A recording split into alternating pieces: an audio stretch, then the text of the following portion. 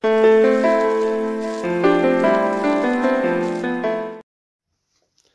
guys, welcome to the Savvy Money Show with me, your host Sean. Well, what is there to say about the last couple of days except we have a sea of red, and what do we do when it's a sea of red? Do we just wait for it to turn to green? No. What we do is we come up with a playbook.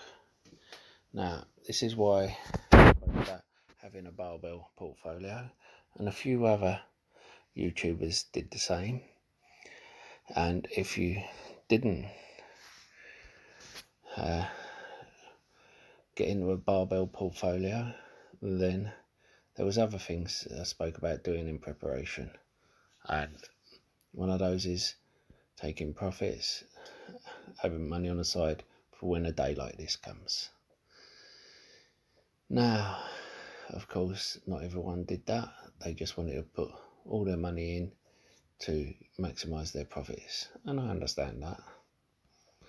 But then that means on a day like today,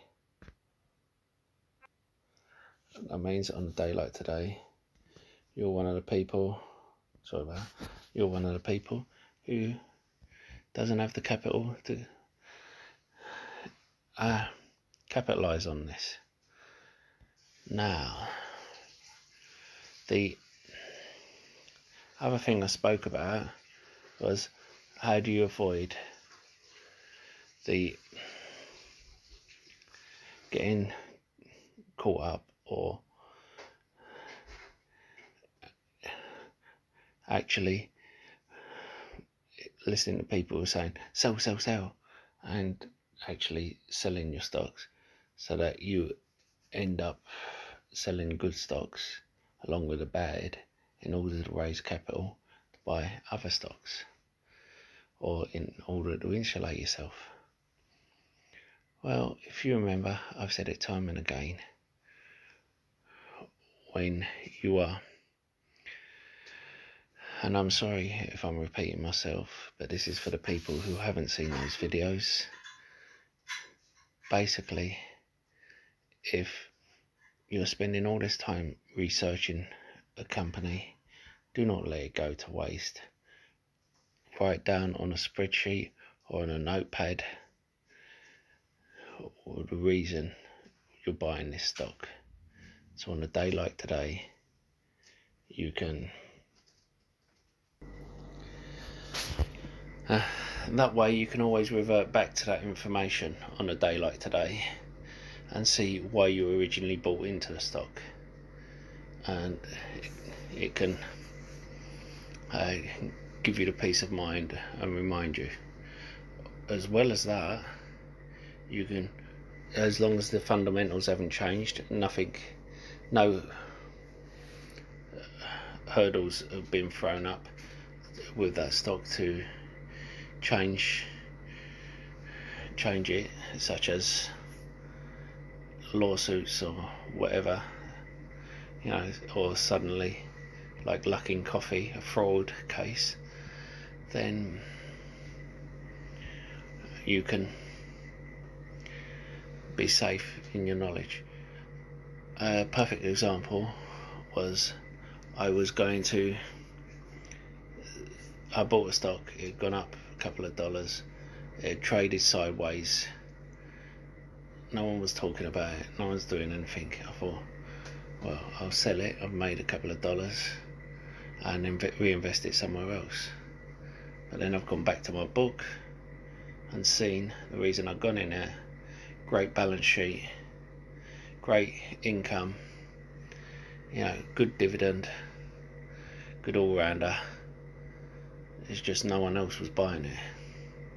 So I sat on it, and about a month later, some high up investors went into it, and then the stock started moving. You find that if you do your research well enough, the great Warren Buffett actually said you want to get in before institutions, but sometimes you do it so well you get in so far ahead that it will take a long time before these institutions come into it. So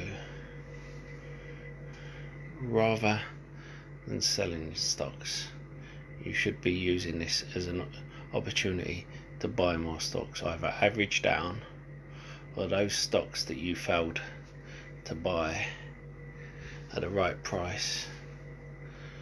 Look at them now, review them, and see if they're a good enough price to buy in now.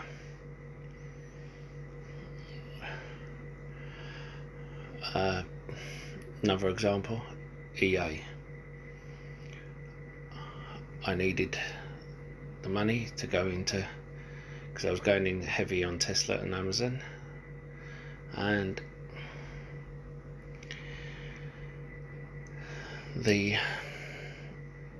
I sold EA at $90 a share.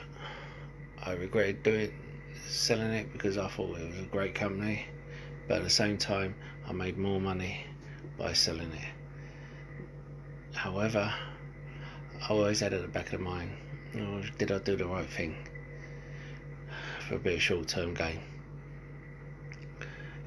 EA has come down to 70, 76, 78. Now with my profits from the Tesla split, when I sold at 500, I bought back in the Tesla at 444 when it dropped, then at 400, and then at 380, 390 I think it was, and then with what was left over I bought 6 shares in EA.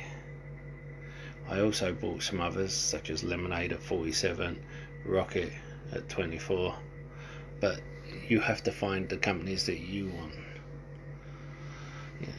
You know, you can't just go blindly by an idiot on the internet like me.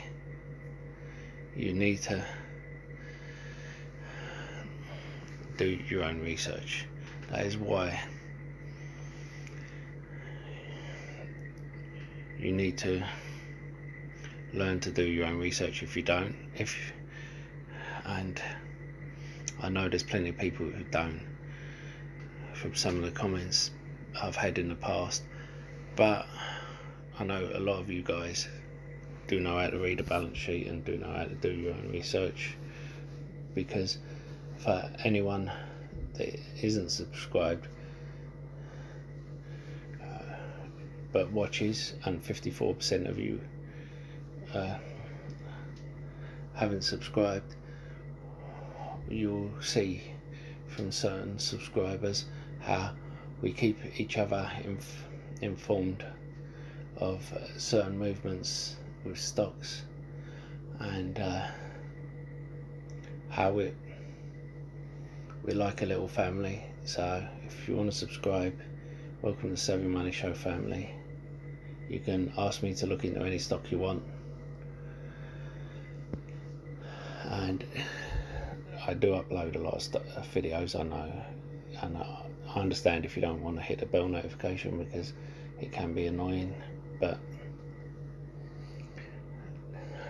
don't forget to comment in the box below. It does help with the YouTube algorithm, and it does help if you hit the like button, getting the video out to more people.